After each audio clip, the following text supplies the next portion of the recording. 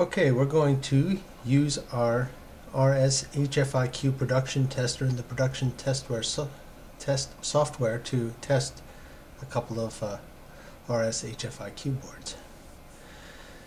The software is already running. You can see that the only setup you have to do is set the path to the folder where you'd like to put the test data. And I'm going to eliminate all of the data that's in the folder right now. That path will be retained when the software is off, so it'll always come back there.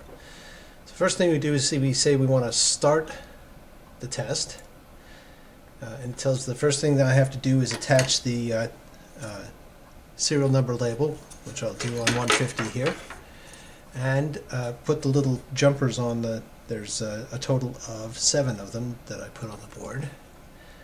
And when I'm done with that, it says the next step is to mount the unit on the tester. It just drops right under those screws right there. Then it says to connect the cables.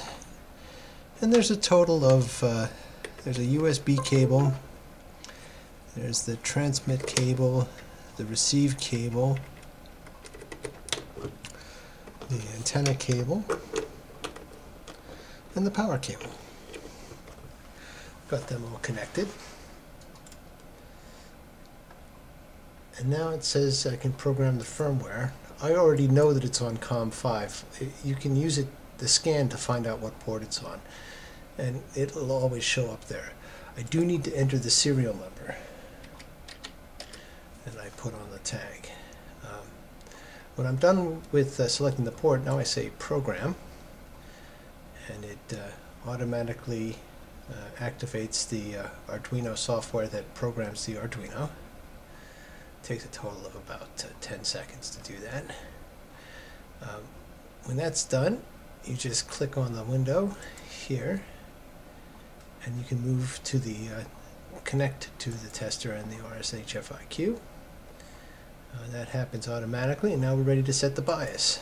The first thing it says is to set VR1 fully counterclockwise, which I will do right there. Then the next thing it'll tell me to do is set the bias to 450 milliamps. And it displays it on the screen along with a little bar graph. So as it starts to go up, I get a feel for where I am in the range. And anywhere in the green is close enough. You say you're done, and then next thing you do is run all the production tests that we run. There's a progress bar, which for some reason when I'm running the screen capture software as well as the test software, it doesn't update. But if you're running it on just a regular machine, it progresses across. And you can see the lights on the RS-HFIQ cycling through its tests. This one has passed all its tests, and it says it's okay for me now to remove it from the tester, and you can see that it has created a test file with all of the test data in it. So I'll do that. What I do is just remove the cables from it, and that one's ready to ship. I say OK, and the software automatically incremented the serial number and is ready for me to start the next test. So I said tell it to start. I have to attach a serial number labels and the jumpers, which I'll do right here on number 151.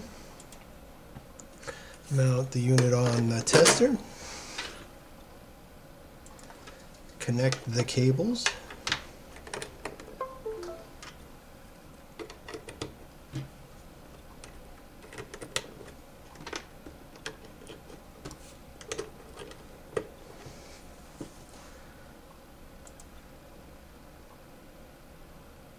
Program the firmware.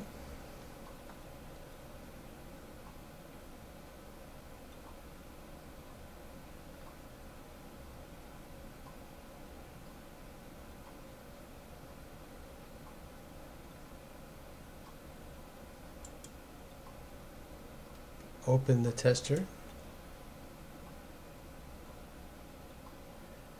Set the bias. Turn VR1 fully counterclockwise. Adjust the bias for 450 milliamps.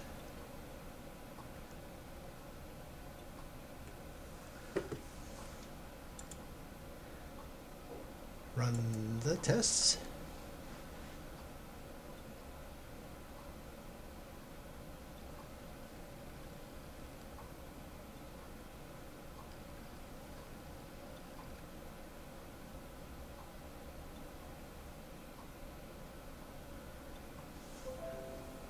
And we are done. That one's ready to ship. See, the whole process doesn't take very long. Thanks for watching.